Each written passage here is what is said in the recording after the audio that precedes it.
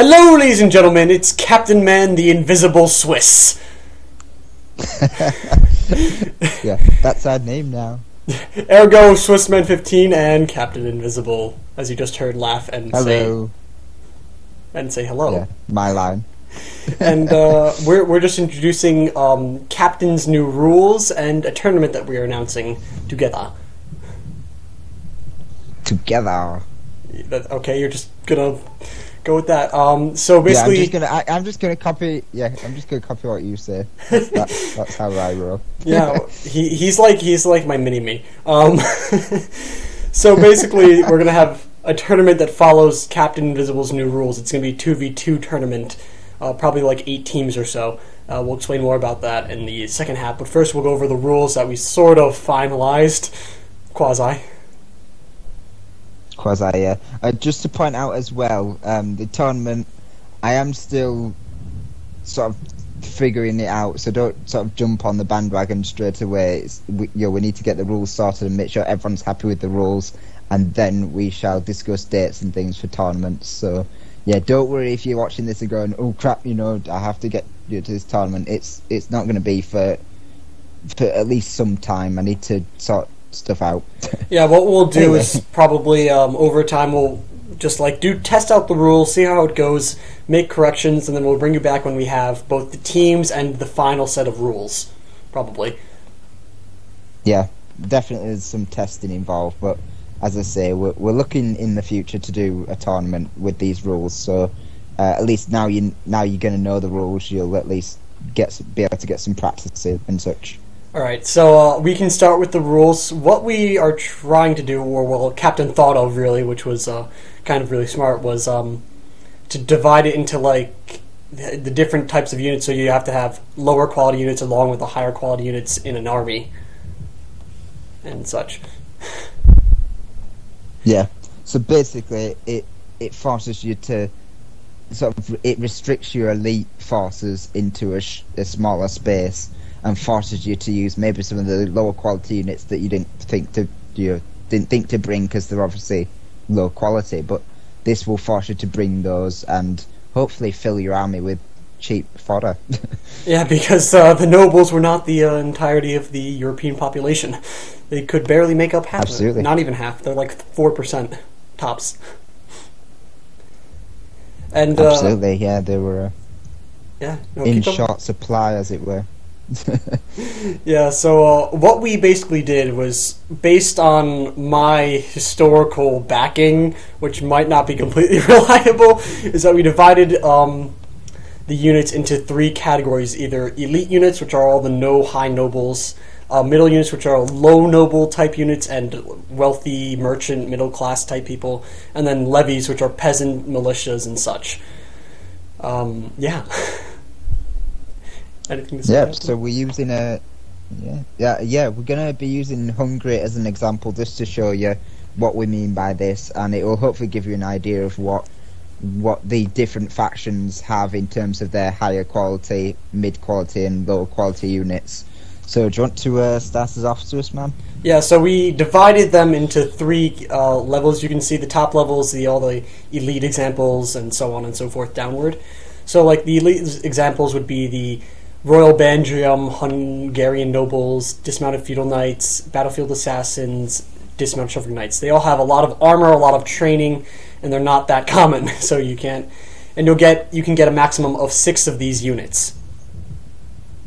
Yeah, so that's a maximum of 6. You can either have 6, all 6 cavalry. You can just take all 6 mounted knights and be rushing around the battlefield with your heavy knights, or you could maybe just have all 6 footmen and just have a huge foot core of heavy knights, or you could maybe just split them. I think splitting them would probably be wiser, but people each to their own and all that. So.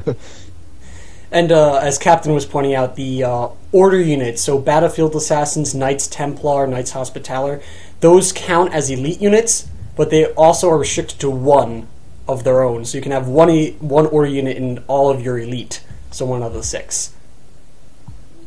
Yep, so you can either bring the battlefield assassin, and that's it. You're not allowed to bring Templars then, or Hospitallers, or you could decide to just bring the just being basically an extra cav unit, but it will class towards your elite slot. So if you can't then say, "Oh, I want a Templar unit," and add it as a 7th slot. It has to be part of those 6 elite units.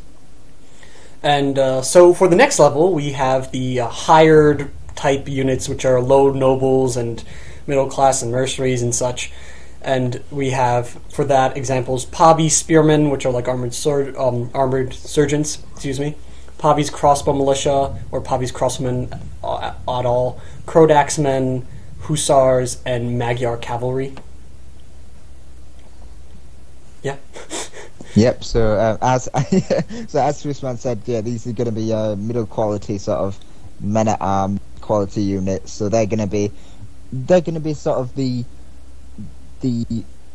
probably the main core of your army. You know, you're probably not going to be able to afford too many knights, so you're going to want to use these to fill in the main core of your army. And as Swissman pointed out, armored sergeants will be classed as men at arms as well, sort of the middle tier class, along with these Pavi spearmen. So any unit that's kind of a little bit of quality would be classed under this mid-tier ruling. Yeah, anything that has like a little bit of armor or training, those are the middle. They're not exquisite, but they're not anything. And you can get 10 of these units, excuse me. Yep, so you can either bring, again, 10, I don't know why you would, but 10 hussars. You know, if you want to just spam 10 hussars, it'll be expensive, but you're more than welcome to try it. Or you could bring sort of a mix of 5 hussars and 5 Magyar cav if you want to go a bit crazy with the cav. Or, as I say, you can just split, sort of divide it across your units. You know, you can have a nice core of spearmen with maybe a couple of maybe not even maybe you don't even want to bring Pavi's crossbowmen, because you'll have access to cheaper crossbowmen later, and just bring a core of spearmen with some cavalry to support your heavier knights, maybe. Yeah, and then we go to the final class, which is all the levy classes. You can bring 4, or any amount of them, any amount you want. Probably going to be 4 since you want the higher qualities first, but any amount you want. And they can be like Bosnian archers, crossbowmen, spear militia, Slav levies, Transylvanian peasants. And there is some like vague area between these areas. If you have swordsman militia, which are available to the Spanish, those are definitely a more hired part because they have armor and stuff. But if you take any sort of low quality units like Trebizond archers, even though they have long range, they are a lower tier. So you can save room on that based on those. Yeah, because these Bosnian archers, they are actually quite effective, and I think they've got quite a lot of armour for such a cheap unit, but they are held in the levy reserve simply because they are a lower quality archer unit anyway, despite the stats. Also, before I sort of forget, and before we get past it, I know Swissman pointed out that you may want to use up all your men-at-arms slots, you know, sort of the full 10, but because the money is going to be quite low, you're actually probably not going to be able to use up all of them on your higher quality men-at-arms. So the expensive hussars, that's going to cost you a lot anyway, so you might not be able to bring a lot of hussars before you've used up your money reserve anyway, so you're going to be forced to use levy units regardless of whether you bring the full 10 men-at-arms class or whether you decide to skimp out on the men-at-arms class and maybe upgrade some of your cheaper units. It forces you to think about it, does the money value. Yeah, so basically you're going to have to use a lot of discretion when choosing units, like which is what class. Anything that's a knight, you're like, okay, that's probably elite. Just use your best judgment. I mean, you make a mistake, oh no, but for all intents and purposes, we were going to try and make it so it's bit defined level, so that you have a giant mixed army, a very diverse army, and that's like the rule set. Yeah, and honestly, guys, if you're confused by anything, don't hesitate to ask. It's much better for you to ask the person that's hosting and have them say, yeah, that's okay, or agree with you, rather than you just jumping in and going, right, I'll just bring this unit and then have it break the rules. So just make sure that the other player is happy with what you've decided, and if you're both happy, it doesn't matter whether you've accidentally broken the rules. You're happy with what armies you've brought. Alright, so let's just sum up the rule set. So overall you can get 6 elite, 10 higher middle type units, and then any amount of the lowest units that you want. In addition, we said no musketeers, any musketeer units, and a maximum of 2 artillery. Is there anything else? No, I think that's it. We want to keep it fairly simple just for now because it's a new rule. People are going to have questions, obviously, so it just keeps it nice and simple for you guys just to train with and use, and hopefully, we can spread this around because I've had some great reviews from people in the past. The Swedish Langschnitt and Elite Legionary have both shared their happiness with the rules. So yeah, if you guys test it and also appreciate the rules, let me know, because as I say, I'm hoping it'll be quite a popular rule set for the future. Yeah, I mean, we just played a battle, and I did like using it, especially the Serpentine. It gave me an excuse to use it. And yeah, I know artillery is not used very often, and you kind of see why, but at the same time, European armies did sort of trail artillery pieces across battlefields. I mean, you only have to look at some of the sort of more recent historical battles that Elite has put up, like the Siege of Vienna, to see that even though it was a failure on a siege part, Soliman did try to bring his artillery across the entire stretch of Hungary. So it did happen. They did bring field artillery, but it just wasn't very common and wasn't used a lot in the early periods. Yeah, so I think General's Bodyguard would count as like an elite unit, definitely. Since there's 6 of them, you don't want to have any discussion between if someone does get a General's Bodyguard and then they have, hey, 7 elite units. So General's Bodyguard would probably be one of those elite ones, just to clear it up, because I was confused about that before. Yeah, I was gonna mention the General's Bodyguard in my previous video, that I was gonna force people to use a General's Bodyguard, and then I thought, well, to be honest, the General's Bodyguard is the best place for him anyway, so I won't force people to use it, but I'll sort of say, look, it's the best place for your General anyway. But I do agree, actually, that if he used up an elite slot, then that would work out in these rules. So yeah, the General's Bodyguard would class as an elite unit, and it doesn't matter whether you put him in a General's Bodyguard unit or just a heavy knight then, because he's going to take up a slot regardless. Yeah, so in essence, these rules that we listed are going to be used for the tournament, which we're going to make, and we'll actually be competing on a team. We'll be Captain Man the Invisible Swiss. It's going to be a 2v2 tournament, each individual knockout style, I believe. We'll give you the details once we get the teams, but I think we're going to look for about 8 teams or so, maybe more. We'll see how many sign up.